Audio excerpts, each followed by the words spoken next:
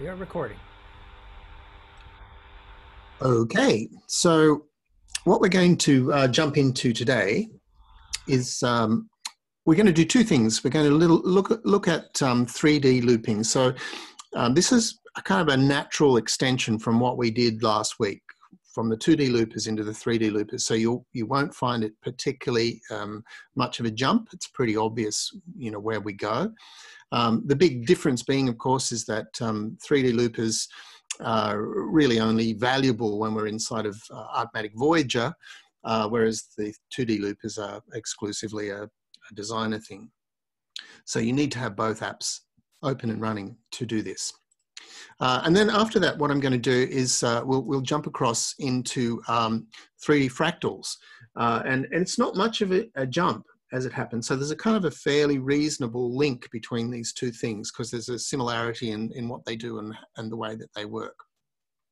So first of all, I've got here, this is again, a very simple, basic Voyager landscape, if you like. I've switched off the planet, so we don't have any planet. I've got a clear sky, which I've just made into a grey colour so that we can kind of see these things clearly.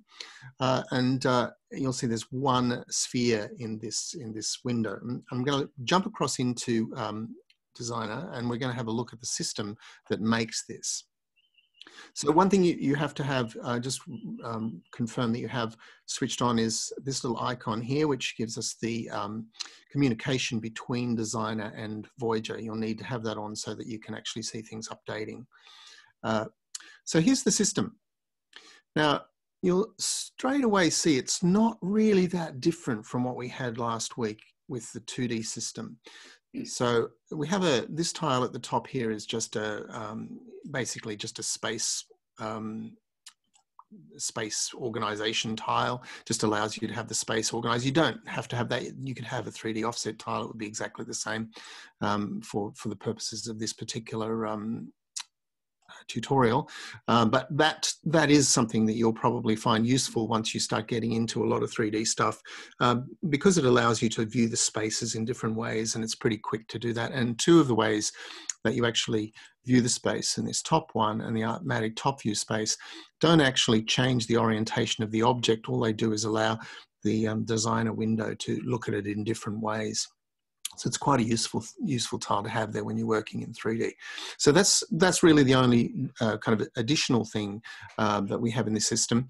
So because we're working with a 3D object, we have to deal with the color in a different way from the 2D object. But let's just forget this side. This is the side that's controlling the color. And you'll know from our recent explorations of DF objects, this is how we add color to an object. So just forget about it for the moment because it's not relevant for what we're going to do just with the loopers just yet. On this side, we have exactly the same kind of idea running as we had last time. So we have an object. That's where our object is there. That's now a DF object rather than just my little favorite Gaussian circle. Now we have the ability to pop in pretty much any of the DF objects that we can use here. So we can put in any of these objects as our seed object, and obviously we can switch to any of the other DF shapes here as well. That's just for a simple object because, again, with this looping idea, you can loop anything. So you can put other things in there that are not just kind of basic primitives. But of course, as you start to get more complex descriptions of the distance field in here, the thing that you have happening is going to be far more complex. So probably don't play with that just yet. Start off with some of the simple solids so that you can see what's going on. But it's basically the same thing. So here we have a space transformation system. It's actually inside a compiled tree. So if we look inside, you'll see it's just these two tiles. It's very simple. It's an offset and a rotation. That's all that's there. Then we have our tile that says this is going to be a looping system, an iterative system, and our object. And then we have to have, as with all looping systems, you have to have a memory tile so that it remembers that you've gone through once, and then you need to go through again. And the number of times you run through, again, is controlled in the looping tile by the number of iterations that you choose. Okay, now, Steve asked previously if we could have a look at all the settings of tiles when I set these things up. And I said to him that most of the time I'll set these up very, very simply. There's not much variation in anything. They're just the way that you bring these actual components into the system. And I don't, for the purposes of these tutorials, I start with them very, very simple. So there's nothing in any of these is actually changed except for something in the color tile, which we'll talk about in a little bit. And one other thing, which is, so this tile here, which is a rotational, three in, three out rotational tile, it's all set as just nominal, exactly the way it would be if you created it. And then the top one here is an offset tile, just it's offsets in 3 dimensions, and it's all exactly nominal except for one thing, and that's an offset on the x-axis. And that will be iterated through each run. At the moment, nothing's happening, and that's because if we look in the looper tile, you'll see I don't have any iterations set, so it's not running any iterations. But as soon as I start adding iterations, it will start adding a new version of that little sphere that I have in here, and it'll offset it according to the value that I've put into the x-axis here. So that's all that's happening now. We've got our looper telling us to run through the iterations 4 times. The memory tile down here, which is a memory max tile, so it's remembering the maximum value of what's going through, is remembering how many times we run through the tiles. So that should all be familiar to you from last week, because it's basically the same thing. The only difference being that we are now working in 3 dimensions rather than 2. So instead of having just an X and a Y offset here, we've now got the Z offset as well. And we can now change any of those values to offset the iteration each time in one of those dimensions. At the moment, it's only offsetting it in the X dimension. So it's just offsetting a little bit in the X dimension. But if we start putting other values in here, we'll start offsetting in other dimensions. And the main one, of course, that's going to be a big thing here is when we offset in the Z dimension, because now we're being able to offset how far something is away from the camera and how close it is to the camera. So once we start putting values in here, that's what will happen. Can't really see it there. Let me just move the X offset a bit. But now you can see, so we've got one object which is closer and one object which is further away as we go to the other end, and they gradually go further and further away. So what's happening now is that the iterations that are running through this system are now accumulating each time.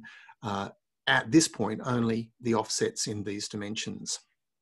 But of course, as we examined last week, this tile here, the one that sits in front of the looper, anything that's in here is going to start accumulating inside the iterations. So as long as you have a compile tree here, anything that you've got inside it, and just remembering that I'm toggling between what's in this little component by hitting the E key. So the E key will take us back and forwards into that particular tile. So let's just go inside there and see what happens when I add this to the accumulated iterations. So one thing you'll find pretty quickly when you start using these iterated systems, and particularly when you start getting into 3D fractals, is that you'll sort of stop using the sliders too much. And the reason for that is that any changes you make here can have like really big effects. And so it's better to have some control over what they do, and you find that that's a lot easier to do if you use numerical values. You can use the sliders, of course. It won't be so bad when we're in this very simple system. Here you can see I've just offset the XY angle, and now we've got a little bit of a curve. This is a truly 3D object that we have in here. So once we get back into Voyager, if we move the light around, you can see now it's behaving exactly like a 3D object. So it's just like those little 2D loopers, except now we're looping in 3D. And we can, so of course we can now start putting values inside the Z-axis and the well, it's the YZ and the XZ axis now, because we're talking 3 dimensions. So they'll accumulate all the way through, just as iterations do with any tiles you have in here. And you can see straight away that you know, you're going to get something that's, you know, reasonably complex pretty quickly, particularly if you start adding other things in here. So just for the sake of argument, let's just pop in something else. So you can use any 3D space offsets in here. So anything that actually offsets the space. So we're talking about those three up there for sure. And then the mirrors. You probably won't want to hit the 3D repeats and tile because that'll get very ugly very quickly. But the mirrors and the distortions, these things here are all the valuable things that you may want to use here. So forget about any of this other stuff. This will not be relevant. Just these tiles here, and particularly the mirrors at the bottom here. Not so much 3D reflect, that's a wholly different thing. Those things should probably not live there. They should probably live somewhere else because they don't really affect the space in the same way. But you'll find once you've got those ones, and you're using those, you've got many, many, many, many different ways of manipulating this system. Let me just plug in this one. Okay, nothing happens, and that's because we're mirroring, and we're mirroring in a repeated way, but we've probably popped right off the side of the offsets. So we need to move our objects so that we can actually see them. Now, one thing that I should tell you here is, because we are now in a very complex system, this is the situation where we start to kind of fiddle with things a lot before you'll start seeing things. Because things can iterate incredibly rapidly, and they can be sensible for one iteration and then really not very sensible for about 2 or 3 iterations after that. You'll notice that I'm in the geographic clut here because this is the easiest way to actually see things. So when I was just back here before and I had that down there, you'll see I can automatically tell I'm not going to see anything because nothing is actually in the plane of the DF focus. I need to bring it up so that I can actually see some of those little yellowish dots, which tells me that we're going to be somewhere in the right plane to see things. The other thing you'll have noticed too is that the thing is moving all around in the preview screen here. And that will of course be the case because you're moving things around in space, and as you iterate them, they will move to one side or another side, up and down or back and forward. And you'll find that you probably have to kind of correct quite often for things when you're doing this. But the secret is little movements, because you know, once you start putting big movements in here, you're going to start finding all kinds of really bizarre things will start to happen. At the moment, I've just got a sphere in here, and you can kind of see straight away what's happening. It's actually taking the sphere and it's offsetting it a little bit because we've got an offset in up here, and it's also rotating it a little bit because we've got some rotation in here, but it's also being mirrored. Now, the thing to remember here is that the order of execution of these tiles will tell you how things are going to proceed, and that order of execution can be hugely different if the tiles are in different orders. So just remember that the way you put these things together is going to dictate how your system is going to look. So, excuse me, at the moment what it's doing is so we're just going to pop back out to the top of the tree. This tree is actually inside a compiled tree for reasons I won't go into in any depth, but I've just been using it to copy and paste into other things, which I can do, of course, by putting it into a compiled track and just take the whole lot and paste it somewhere else. But this is all you need. I mean, it doesn't have to be inside that compiled tree. This is the actual system. And I'm just going to show you what happens if we just swap this out for something else. So I can, you know, now I can put in something like a sphere and a cone. It doesn't change it a lot. Let's try a box. And you'll see that the actual look of this thing changes according to whatever your solid is that you put in there. So remember that. And you don't, once again, you don't have to stick, this is just one solid. We can add a different solid, as you've seen in previous tutorials, adding 2 solids together and mixing them so that they're added or subtracted, you know, using Boolean calculations can give you very different shapes in here. So remember that. And you can, of course, put a tile in above this to move it in space. So we can just rotate that sphere around. So it's got different orientations, of course, as well. So remembering that anything that's in this tile here will be the thing that dictates what gets looped through the system. Anything below the looper is just going to affect the orientation of the object itself.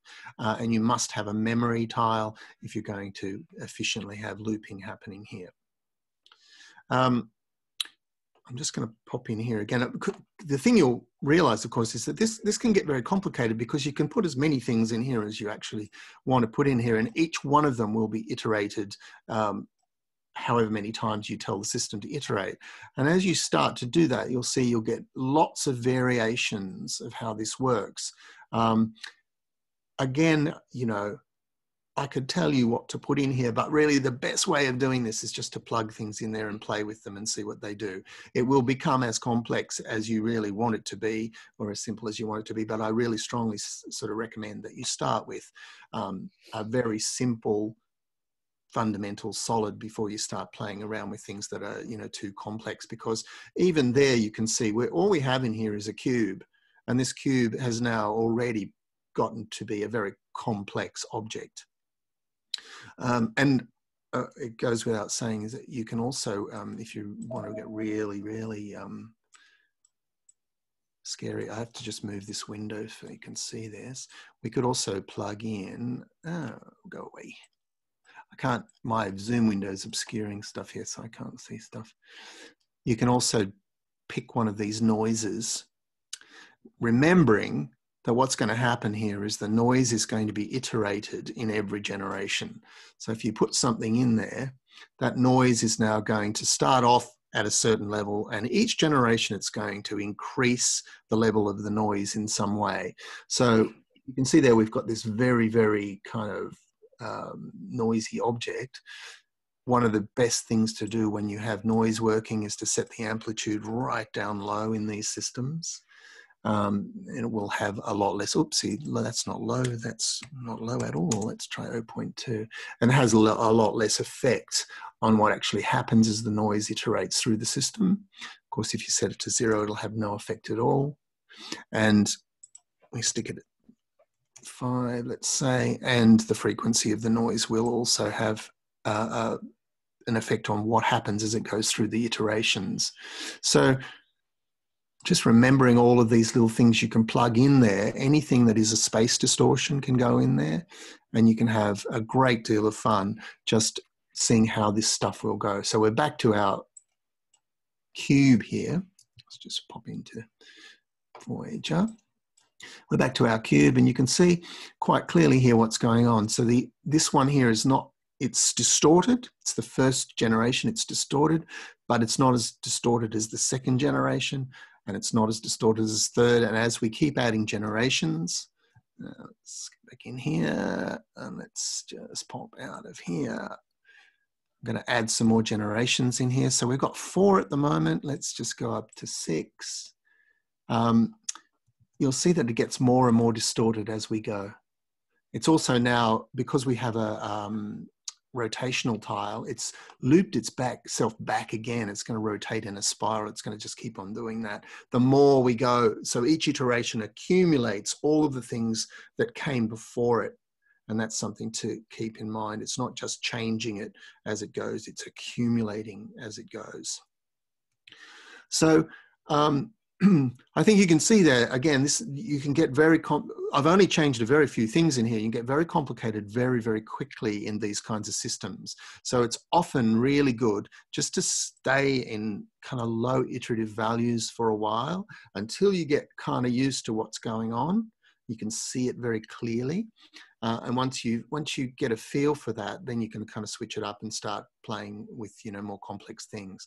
So let me just, what I'm going to do is I'm just going to swap this out with one of the other, oopsie, not there, with one of the other shape primitives here. So this is just a little sphere, I think. Yep, it's a sphere. You'd see the same things happened here. It's just gotten a little bit more plasticine as it goes, so it's getting more and more deformed. But what I could do here is I could swap it out with something like a tube, and you'll see this goes wild very quickly. So we now have a series of tubes, and they're just kind of iterating through the values. So let me just go back down to 1, down to 0. That's our first one.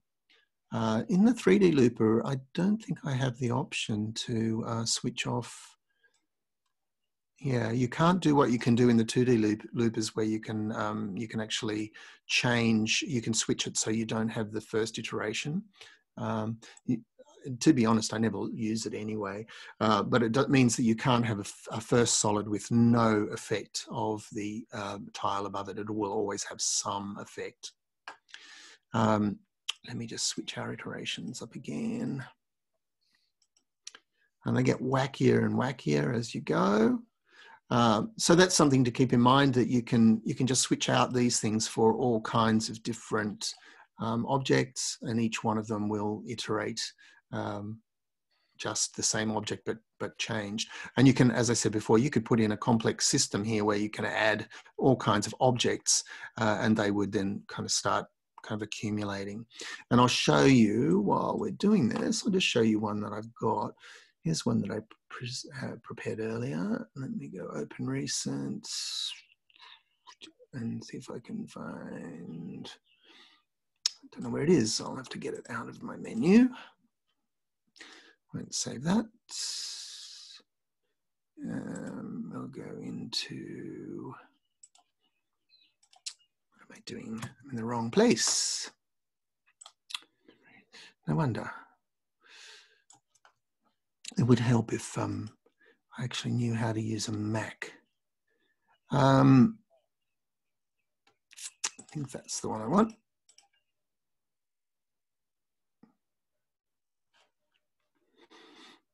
Come on, sausage. There we go. Okay, so this is a fairly complex object. So it's going to take a little bit of time to do its little render there. Let me just, there we go. But this is built essentially the way that I just showed you there with multiple objects, but it's essentially exactly the same kind of idea. It's using some mirrors and it's using a couple of primitive objects, and I've got a bit of noise modulating it in there as well. Let's have a look at the ArtMatic the designer system for that, not by doing that, by adding this and going there. Okay, so here you can see that object. It's not so different from what we've been looking at, but if we look in here, you'll see I've got a whole bunch of distorts and offsets happening. And our primitive is actually a combination of two shapes, and they are also modulated by noise to give them various kinds of attributes. And so that's what gives us this kind of you start to get to this point where you start to see these very sort of organic looking creatures and things when you're working like this. And it's not surprising, because in nature, these ideas of symmetry are very, very common. And so what you're doing is you're basically using the sorts of ideas that nature has evolved to create shapes. You know, symmetry is a very easy thing to do genetically, because it's a very simple command in the gene structure. It basically just says do this, but do it over flipped on a opposite way, and just as it is in genetic structures, it's very similar in the way that designer works as well. It's just a very simple command to do that. Now I'll go back into our other little gadget,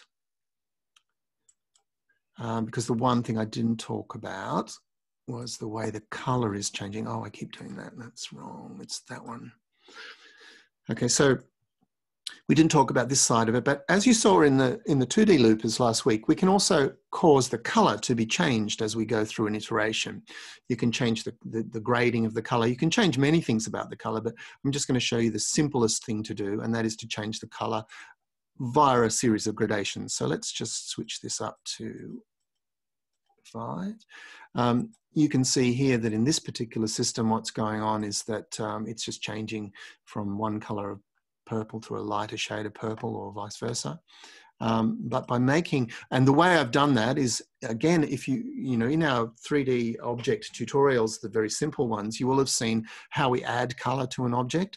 And this is pretty much the same thing. So we've taken a little side branch, which, as you know, doesn't have to be connected because it's just a color tile telling it that it needs to be a color.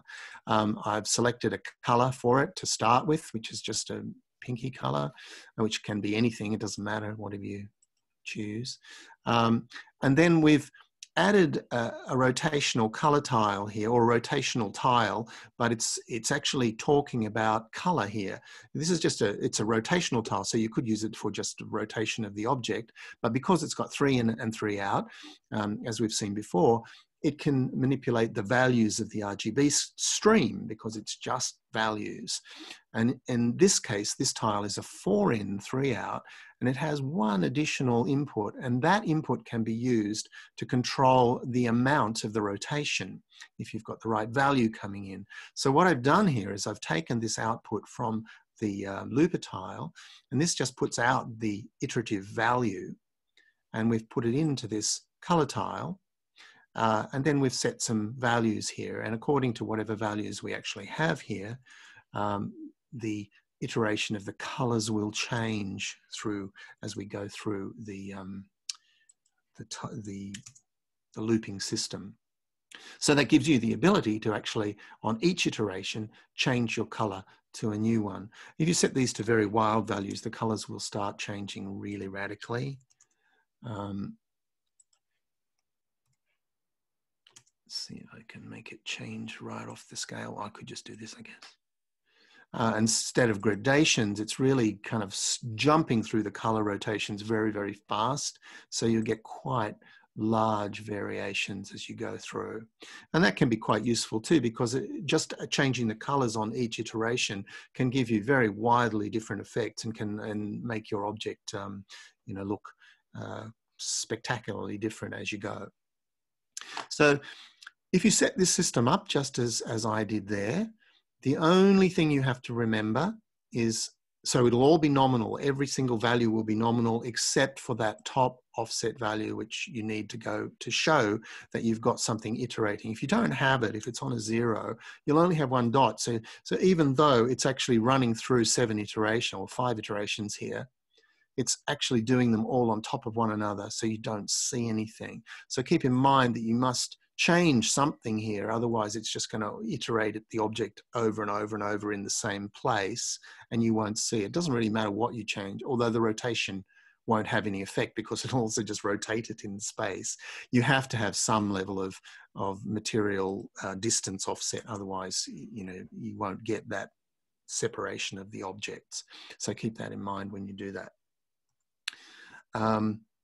So that's kind of it, really. Again, it's a simple explanation of how it works. There are a few ways you can actually use 3D loopers. This is probably the simplest way. So, you know, if you start on this system, you'll probably find many, many, many things to do. It's like hours and hours of absorbing play to try and find out things that can happen here.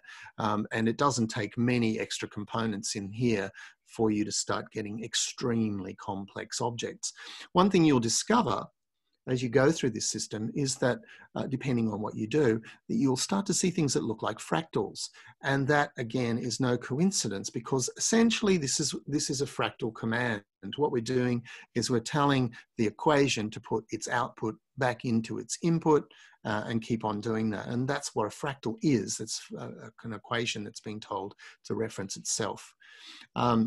So even in this simple system, as you start to add things to it, particularly the mirrors, and particularly kind of move something, rotate it, and then offset it, you'll start seeing things that look a real lot like some kinds of fractal objects, and that's why that will happen. Which makes it a great point to jump off and talk about 3D fractals. But before I do that, any questions about where we are? Are you clear on what happens there? Yeah, I've got one question about the looper tile itself. Yes. You can click on it. Can you just explain again the difference between iterations and count multiplier? Okay, the iterations are the number of times that things pass through the tree. Yeah. So that's pretty direct. So it basically says, perform the equation once, pass it through, perform it again, pass it through, and do that 5 times. Mm-hmm. That's pretty simple. It just does however many times you tell it to do it here, that's how many times it'll do it. I mean, you can keep on plugging stuff away here until you've got like hundreds of iterations. Of course, every single time you do that, is going to be an additional amount of calculation in the system, as we talked about last week. So the systems will become slower the more times you ask it to iterate. So be aware of that. If you put in 50 iterations there, it's going to take a lot longer to calculate. It won't be a problem when you've got a very simple solid like this. It'll do it almost instantly. But as you start to add things to the commands, it will become more and more complex. So you can actually structure systems here that will take a long time to calculate. So just be aware of that. That's why I say always start with, start with a few iterations so you can see what's going on and you don't get frustrated. But you'll notice that as you get more complex, that will happen. So the count multiplier is basically a kind of like, let me say, it actually takes the iteration, but it adds some value to it. It multiplies it by a factor. Now, you don't usually need to move it away from 1. If you're doing this kind of iteration, it's probably fine just to leave it at 1. But it's like adding a multiplication to it. So if I change it up here, what will happen? Let's try 1.2.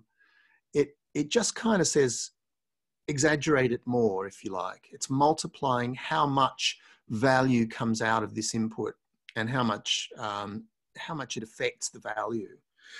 There are various ways that this can be used, but they're kind of esoteric for our purposes now. The best way to find out is just to play with it a little bit, but basically just think of it like this. So if it says it's putting out a value of 5 and you add some count multiplier to it, it's basically saying each time you do it, add 5 plus some, and that increases. So that's all that is, really. You can use it. It's really good as you get more complex. It's really good for doing things like changing the luminance values in Voyager and stuff. But it's a bit complex to go into just now, so I won't kind of go into it. It's a bit of a sidetrack. We'll need to get to some point. We have a much more advanced lessons, but I'm trying not to make these too complicated for starting out. And the second part of a question, which is the same sort of idea, if you click on the compiled tree. This one, yep. It's also got a recursion thing? Yes, correct. And to be honest, I don't know what will happen if I do this. Oh yeah, so it's adding the recursion. So that recursion value, so compiled trees all have a recursion value, and you can make them, I could take all this out without a looper and we would have a certain level of recursion happening. So you can definitely do that as well. Probably don't do that here because you're going to be adding the values together and that'll probably make it like even more wacky. So I would kind of keep that simple. But if you look in, there's lots of the kind of, if you go into the example files and have a good look at those, you'll see there's lots of versions of the way you can use recursion inside of these trees. The only thing you have to remember is that if you've got a tile like this and you want recursion, you must have memory as well. That's always the way. So so a looper tile is basically like its own recursive tile, has its own value. A compile tree allows recursion because that can be useful in certain cases. There are many ways you can actually tell the tree to be recursive. There are like a half a dozen ways you can tell it to do it. This is just a side effect of the way we're using this particular system because we want to have all of this stuff inside here that we can play with. Sometimes you don't need to have a looper for this recursion to be working and doing what you want it to do. It's just like we've added an extra thing that's given us an extra value that we don't really need in this particular case, but we could if we wanted.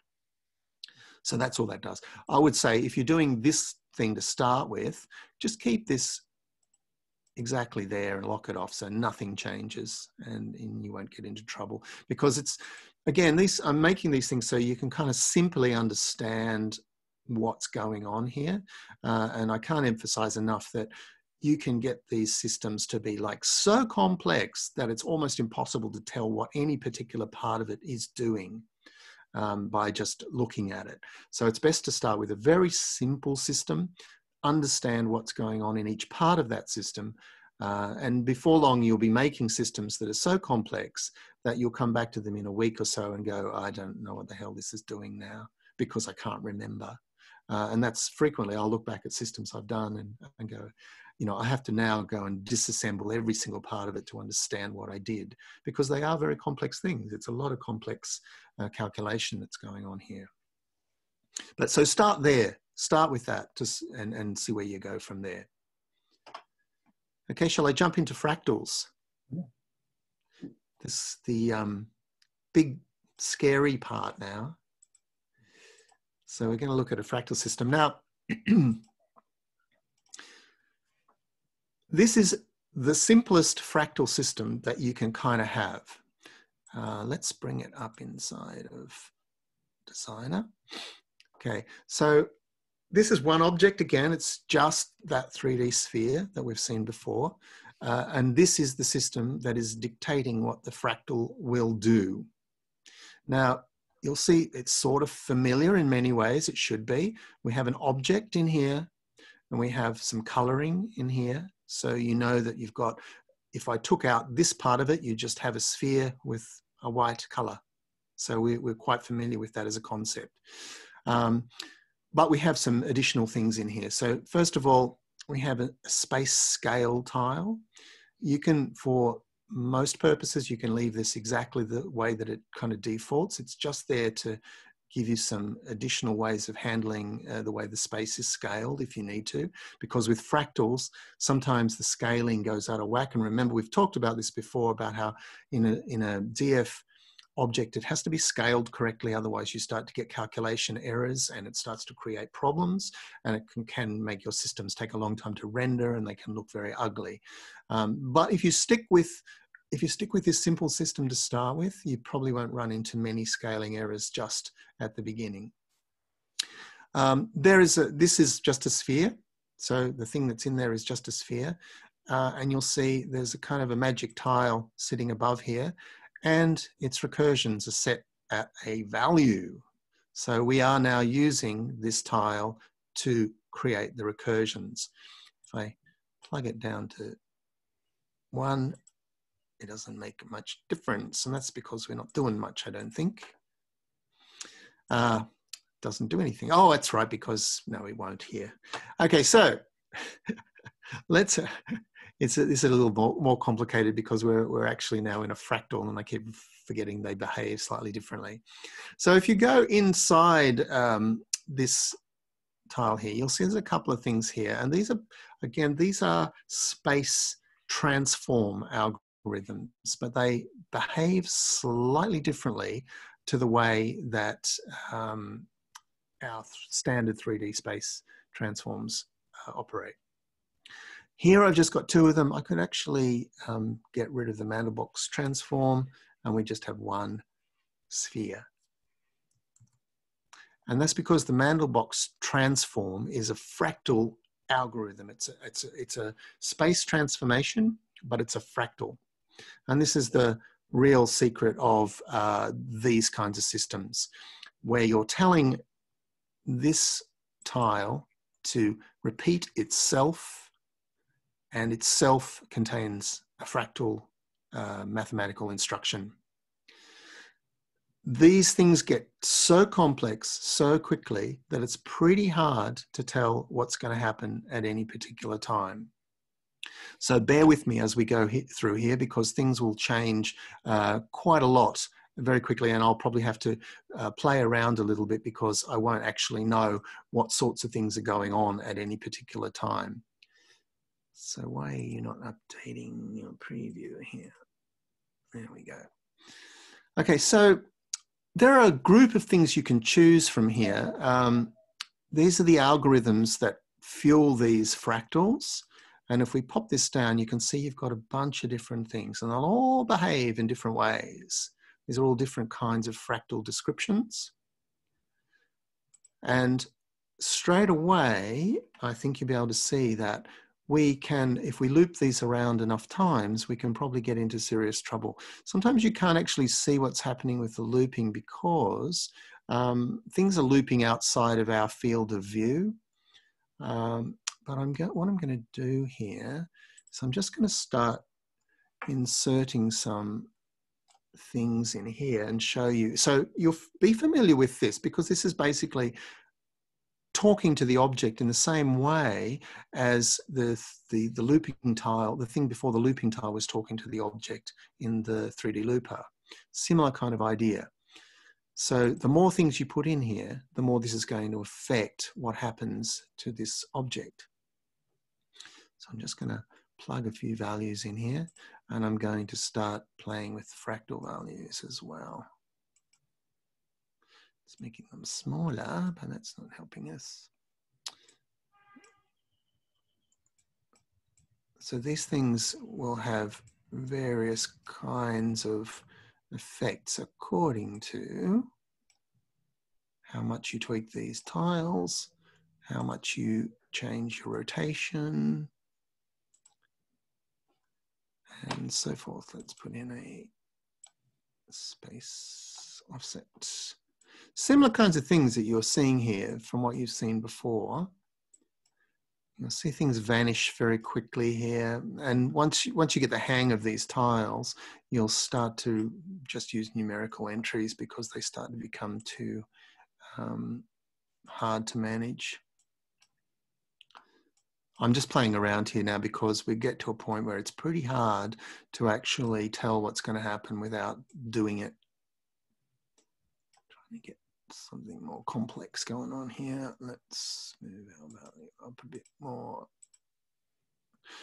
And also, again, I would say don't get too much with this fractal recursion thing early on. It's a little bit too difficult to tell what's going to happen. So what I'm going to do is I'm going to put in another fractal space transform. No, that one. I'm going to put another fractal in here. So what we have happening is a fractal command that's being pushed through here, and it's actually changing values, and then it's pushing another fractal command at the bottom. And this is where we start to get quite complex systems happening.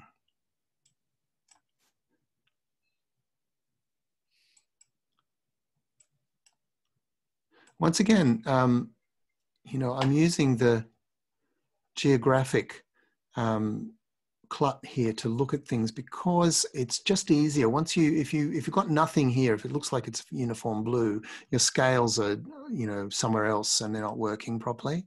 So you need to kind of make sure that you're in that kind of uniform area.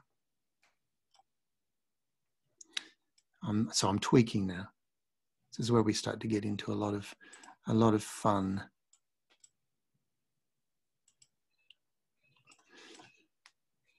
So let me bring up, in fact, just to save some time, what I'll do is I'll just go in here and I'll bring up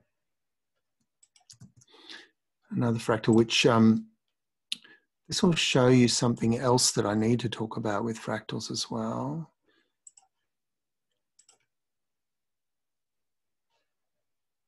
Okay, so this is a kind of a more complex thing going on here. Here's our basic fractal that we were looking at before. Inside our iterations, I've got scale and offset at the top. It's not very complex, actually, this one. I thought it was more complex than that. Values are pretty low here. But you're seeing that this is kind of like a much more fractally looking thing. You can see that once you go past a certain, so I've got 21 recursions in there. Once you go past a certain point, these things will kind of explode into richness. I'm just going to, again, I just need to kind of, I haven't really prepped what is going to happen with any of this stuff, so I'm just trying to play around with it to show you. You can see how it's changing the complexity of the object quite a lot. Probably too much because it starts to get kind of too sort of bulky. Let me just bring my rotations back down a bit.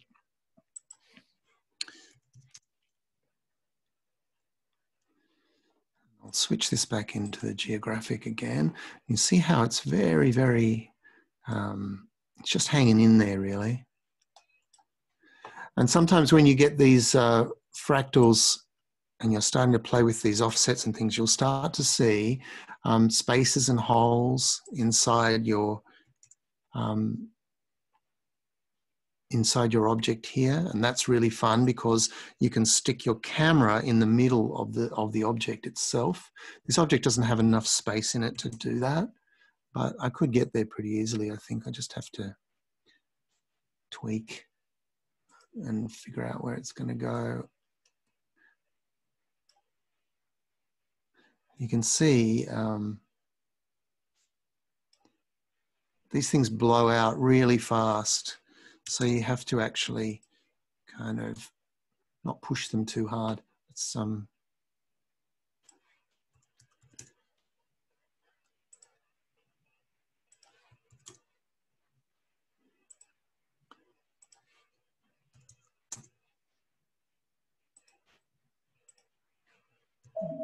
oops.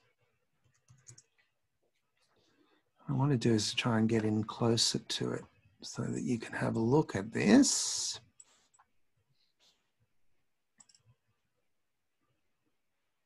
You can see it is a, you know, like a complex fractal object, but the basic way of exploring these is to swap out these tiles with other versions of whatever you can basically in here to see what kinds of effects that they will have. They will be radical effects, so you generally need to kind of get into this habit of setting things right back at their nominal values, playing with I'm just going to move our camera back a little, I think. Come on.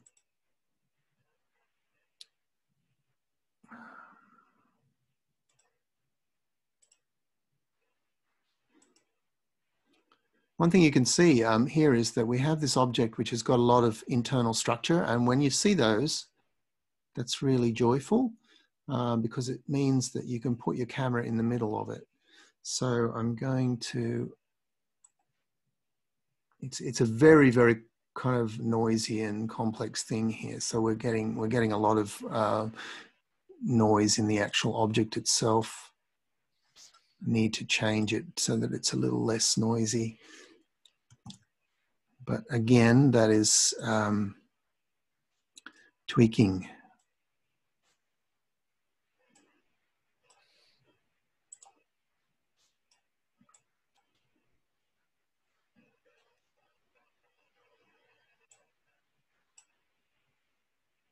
Oh, let's go out here. That's our object. But at this stage, I've got so many values in it, I probably just need to reset everything.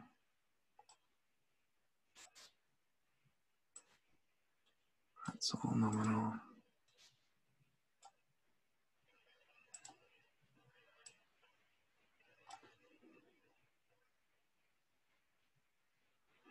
And then bring our camera outside the object.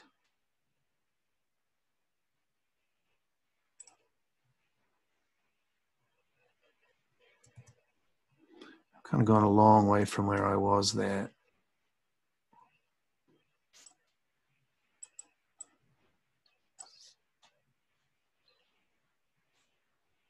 I want a space transform, absolute scale, that's right. So there's a lot of playing around with these objects. It's kind of just par for the course when you're setting up fractals.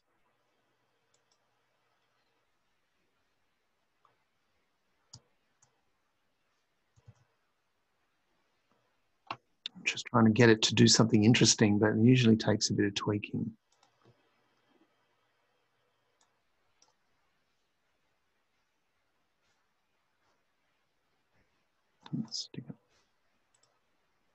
Let's try a colonial one in there.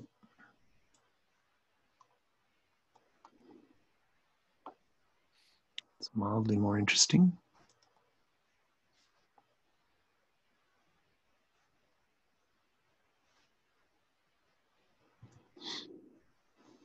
So it's just a different kind of fractal.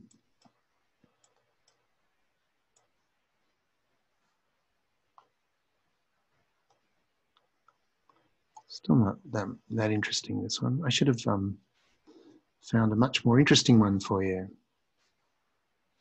I didn't think, so it kind of gets mysterious when you do this stuff. I didn't think it would be that hard to actually bring up one that was quite interesting, but it is harder than I thought.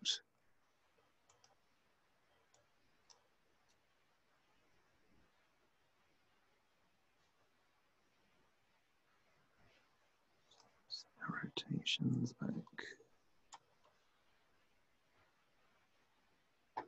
Fractals are very tricky beasts.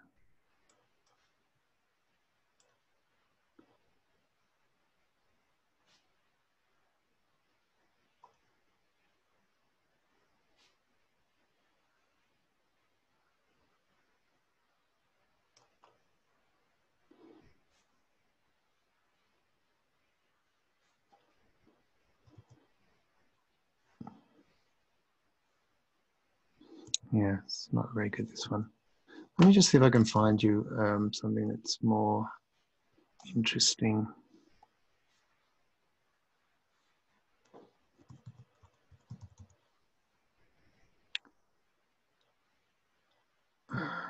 Nothing out of Voyager 3 will work, that's for sure. Sorry about this, folks. I did think this would be a lot simpler.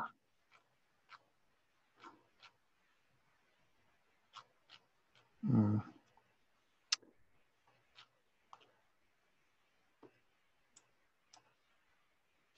just go back to my color ramp.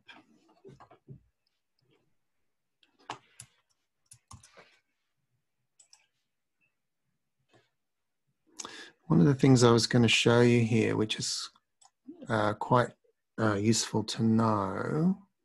So this is a simple fractal, and you can kind of see, I think, just from me kind of scrabbling around trying to get things to work, that this is really about spending a lot of time tweaking. It's just a real experimental thing to do, and the values of things are really tiny and all that kind of stuff. But once you've got this system set up, you'll find that there's a lot of potential in just kind of playing with it. So you can kind of see there what it looks like. But the thing I was going to show you is one of the other really great things about fractal systems is that you can actually you can just color them as you would color anything, but you can also take the color and you can cause the color to be iterated as you go through the fractal. At the moment, what's going on is that I'm using this tile. So this is an RGB color tile, but what it's doing, and I don't think I've touched on this before, is that it's taking the values of the cluts up here and it's turning them into three RGB values. So normally when we're in a 3D system, as you'll remember, you don't have the abilities to choose from here, but this tile allows you to do that. It allows you to take whatever values you've got in here and then map them according to RGB values. Even better than that, in this particular case, what it does is it allows it to distribute it across the fractal in each of the generations of the fractal. At the moment, you can see yellow and blue, but let's just, if we move the gradient offset a little bit, we should be able to kind of just change it across the gradient. So it's where we're seeing parts of the gradient here. And with fractals, this is great because you can get some really great coloring according to the fractal progression. I really would love to expand this fractal out a bit. I'm just going to play with it a bit more. I can't for the life of me figure out why I can't kind of blow it apart a bit more. It is always the way, though, with fractals. It's all about just tweaky, tweaky, tweaky, tweaky. So what I'm looking for is, see those holes there? I'm looking for those holes because as soon as we start seeing those holes, we can move our camera inside the fractal Oopsie, don't do that. Just see that a bit here. Zoom in a bit here.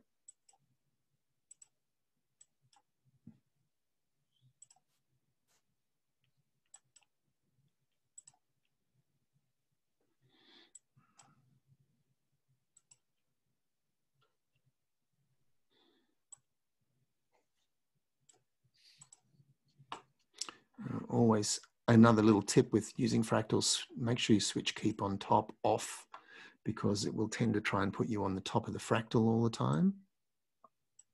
Sometimes you want to be inside the fractal, which is what I'm trying to do here.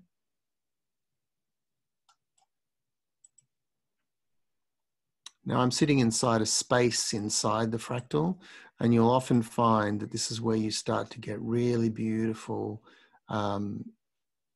fractal shapes and lovely kind of effects. So you see this fractal's got lots of holes in it, and that's what I'm trying to do, put my camera in one of the holes. These values, you know, as I said before, these values can kind of blow you right out. So you really want to be in small values, and you change things in very small increments with fractals. Let's make this 1.3. No, not enough holes. I like the holes.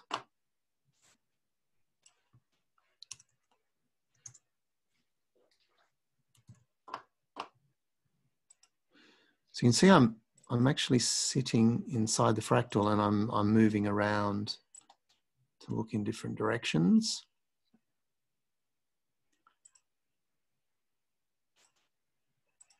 It's not the world's most interesting fractal, but I think you can see that once you start plugging stuff in here, you'll find that, you know, you can start to do some pretty cool things and get some pretty cool stuff happening. I'm just going to set this one back to normal. Again, the other thing to keep in mind here is that when you're putting things in this stream, the order of execution will affect what happens. So where they sit. So I just swapped that rotational tile. This one's gone back to 0. In fact, I can take it out. I put a rotational tile above the space offset, the linear offset. And now we're starting to see kind of things that look interesting. So it can be as simple as something like that, where your offset tile is in the wrong order to your rotational tile, and you're not getting the sorts of things that you want to see. So keep those kinds of things in mind. And let's just go back into our offset with the gradient here. And you can see how that color is now being distributed across the fractal in interesting ways. Just to go back a bit, where was that? You mentioned about the keep on top control. Oh, that's a Voyager thing. So keep on top. This is often used when you're in Voyager landscapes, and it basically means that the camera won't go inside, you know, a terrain or something. It will always keep the camera at the same level above the landscape. So it's kind of useful if you're doing exploring when you're going around inside a Voyager standard landscape. It just means that you can never lose your camera underground and stuff, and it'll always keep it on the top of the landscape. Similarly, this one here will push it down. So if your camera's up very high and you click on this, it'll put it down to the landscape level. But when you're in a fractal, you probably don't want that, because it will inevitably, if you're inside the fractal, you want to be able to see inside the fractal, and it will inevitably try and put you on the top of the fractal. So just, you know, if you find, oh, you know, everything's disappeared and I'm not where I was, it's probably because that's switched on. So keep that in mind. Right. So I don't know that I have anything else to impart here other than, again, this is an experimental thing. Started off very simply, and as you start putting different kinds of things in here, you'll start finding that it just starts to go wild. You can put another fractal in here, so it's possible to, as long as you choose a space transform. Okay, so it's stuck in a scale and offset, but you can put in, you know, something else here. These things will go wild, wild, wild. So let's see what that does. Okay, well, that's not bad actually. So I put in another kind of fractal. So what's happening here is we've got a fractal, it's got some rotation, it's got some offset, then it's got another fractal. And the more of these you do, the more complex it can become. And you can start to see the value of these really extraordinary ways of manipulating space. And the thing to remember here too is that we're still basically, our seed object is only a sphere. Let me just check, but I'm pretty sure, oh, it's a tube here. Let's just make it a sphere. Doesn't make any difference very much. And that's because once you get to a certain point when you're using fractals, the number of iterations just kind of destroys the original shape of the object, and it will really not make a lot of difference. Let me just see if I put this down to 1 or 2. Yeah, so you can see the sphere structure there. So that's only on one level of recursion. You can kind of see the sphere structure. So if we popped something else in here now, like a donut, probably see a little bit of that. But these have big, profound changes when they're at small numbers of iterations. So just keep that in mind. Tubes are being rotated back inside themselves, so they don't have as much of an effect. Probably best to start off with a sphere when you're doing this kind of thing and then experiment. But the basic rule of thumb is if you actually want to see your original shape, you need to have the recursions down very, very low. As soon as you start switching them up, they start to lose their shape and it becomes just all about the fractal. And likewise, you know, like that fractal was up at 21 iterations, probably doesn't even need to be there. And the number of iterations that you have running are going to affect how long your render will take. So it's actually quite useful, again, to start off pretty low. And then you can switch some more in and see whether you're seeing any effects. But really, what's going on here is not having a great deal of effect. It's changing the colors because of the way that the colors are being applied, but it's not really changing the look of the fractal very much at all. But it certainly will change the number of calculations that the software has to do. It's probably best to keep them down low. I'm just going to zoom out of this. This kind of looks kind of fairly simple and not very interesting, but it's got some nice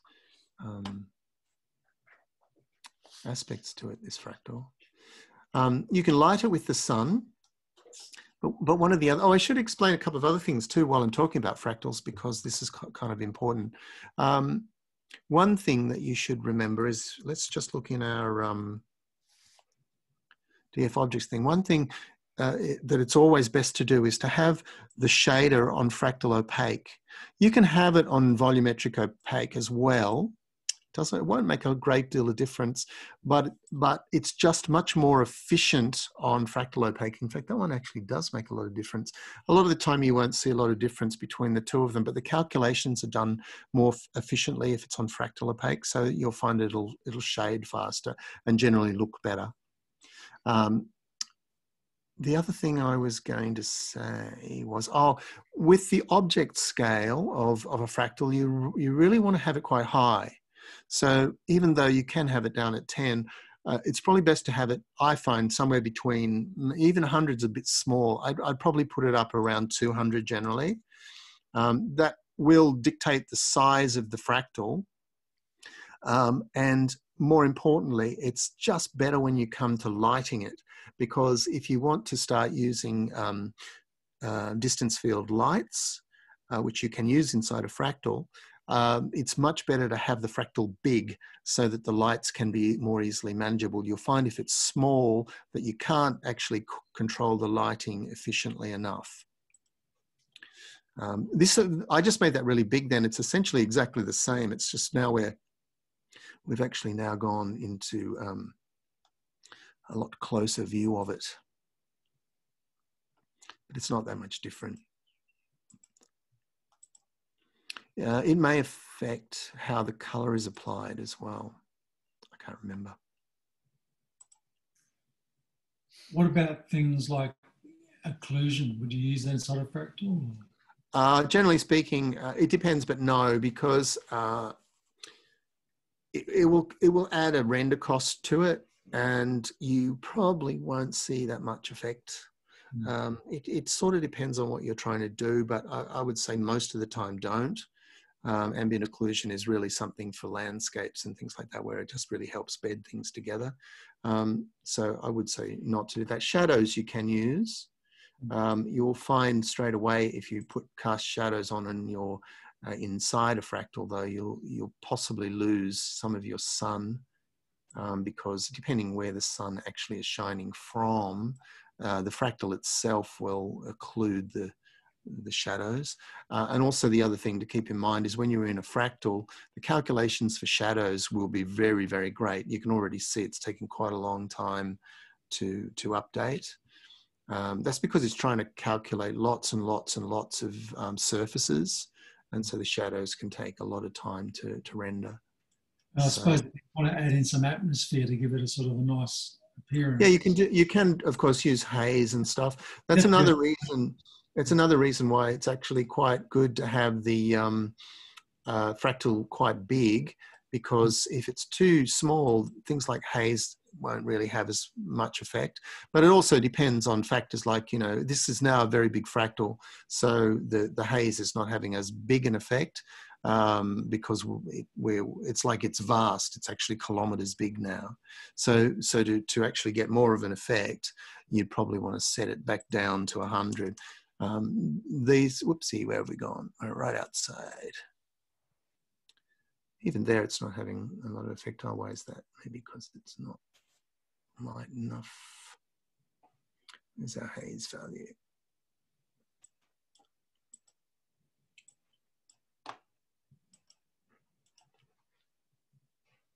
It's having some effect there.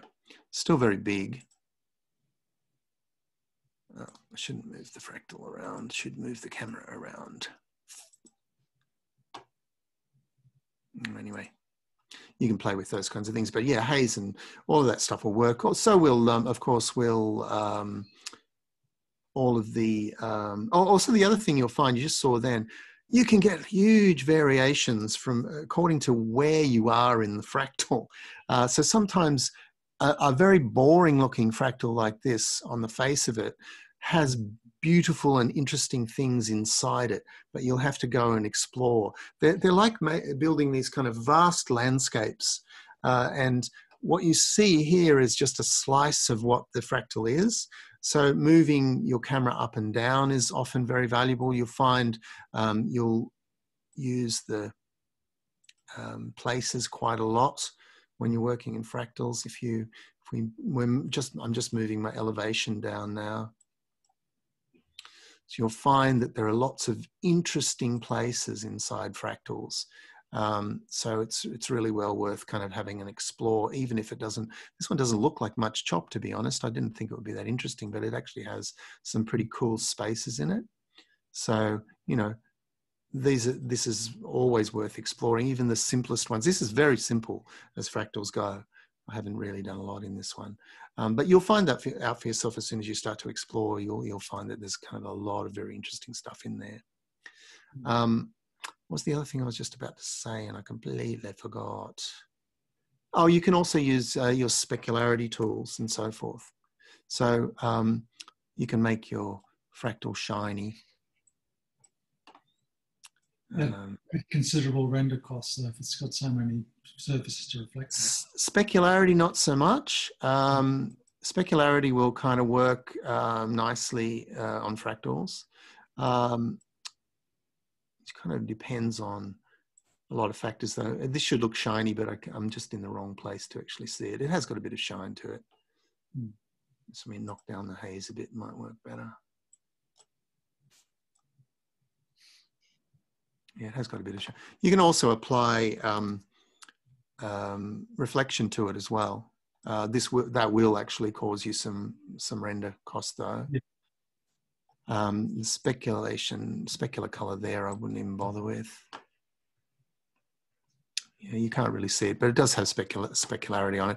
Another thing too, of course, with fractals is that a lot of the time they can be very complex, and you're not going to see the true value of the fractal until you render it. So you find yourself doing a lot of rendering when it comes to fractals, just to see things that you wouldn't possibly have seen before. Are there any recommended render settings you would utilize to produce a render? No, I mean, you know, to start with, while you're playing, to start with, keep your reflections stuff down, keep your color down, don't have your shadows on, you know, all of those kind of things. Specularity doesn't really matter. Shadows, I don't know, I keep those off for a while. You can use shadows in fractals, and I often do, but just keep in mind that once you switch shadows on and you're in, you know, best mode, it's going to be a fairly slow render. They can be quite complex. On the other hand, if you design a fractal well, it's one of the things that you can quite comfortably render animation on Voyager with. So you've probably seen the animation I did where we fly around inside the fractal, the ossuary, that small animation I did. Well, that was all done, that was all rendered at 1080, and the renders it was for an overnight. For an overnight render, I was getting something like 30 seconds at 1080, and on better.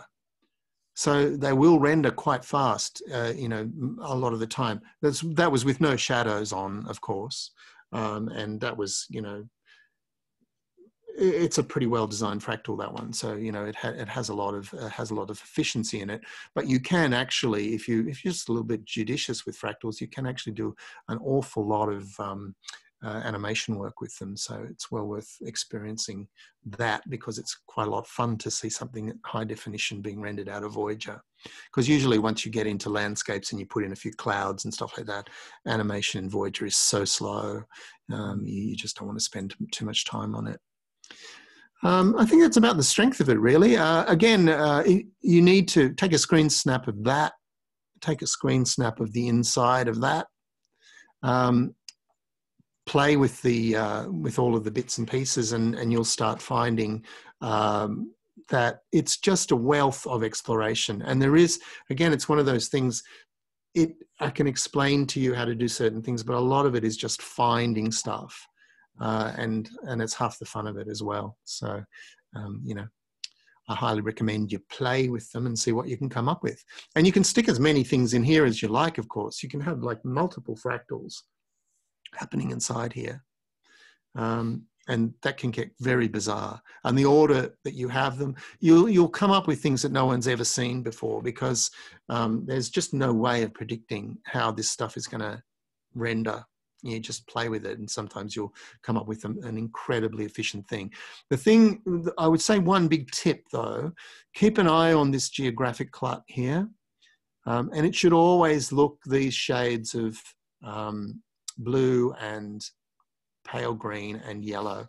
And you should always see some of these yellow, kind of little yellow beigey spots in it.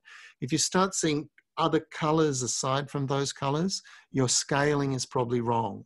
And there are ways of fixing the scaling, and this tile that we put at the top here is one way. You can actually bring your scaling back by, you know, just changing it down. Usually what we do is people overscale, and so you see all this kind of bizarre clipping. I'll see if I can do it for you. I can't do it. It's, you know, I haven't even set it up badly enough to do it. But if you start to see weird colors going on, it probably means that, you know, you've kind of overscaled it somewhere or other.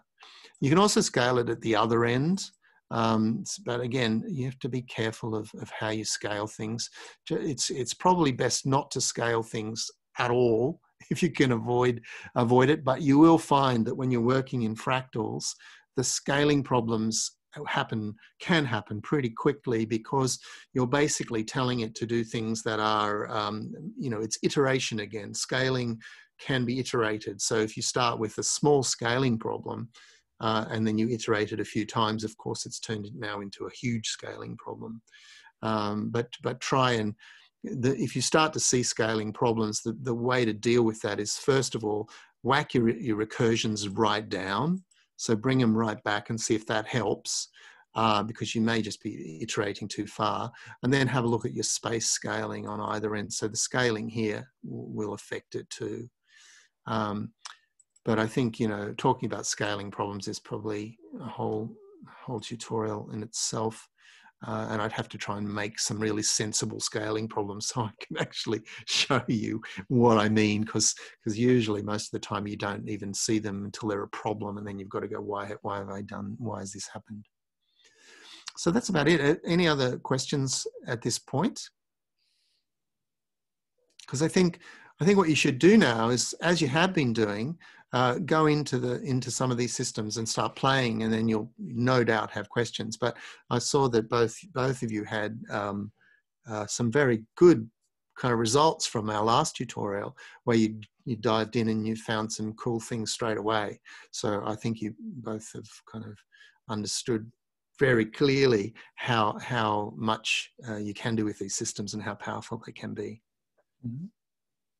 Yeah, that was really quite impressive what you can do with that simple system that you gave us last time.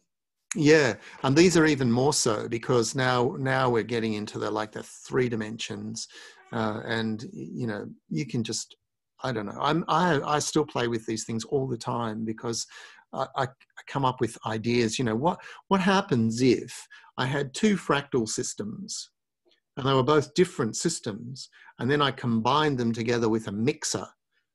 What would happen? Could I negatively mix one with the other? So one fractal took a piece out of the other fractal, and what would that do?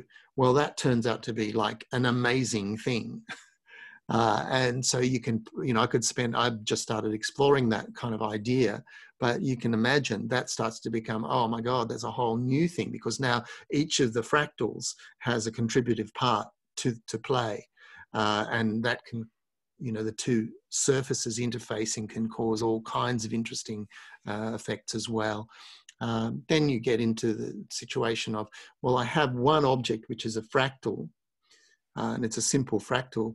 Can I make that the seed object for another fractal? Well, yes, of course you can do that as well.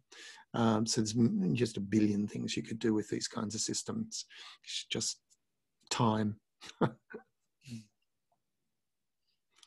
All right, so I think we'll call that one quits there. I hope that's kind of enough. I'm sorry about the kind of exploration bit in the middle there, but that, as you will see pretty quickly when you get into fractals, that's part of the course. You know, you can never predict what's going to happen, particularly once you start going wild and you say, oh, what happens if I stick some mirrors in there now? Can I put a 3D mirror in that stream? Well, of course you can do that too.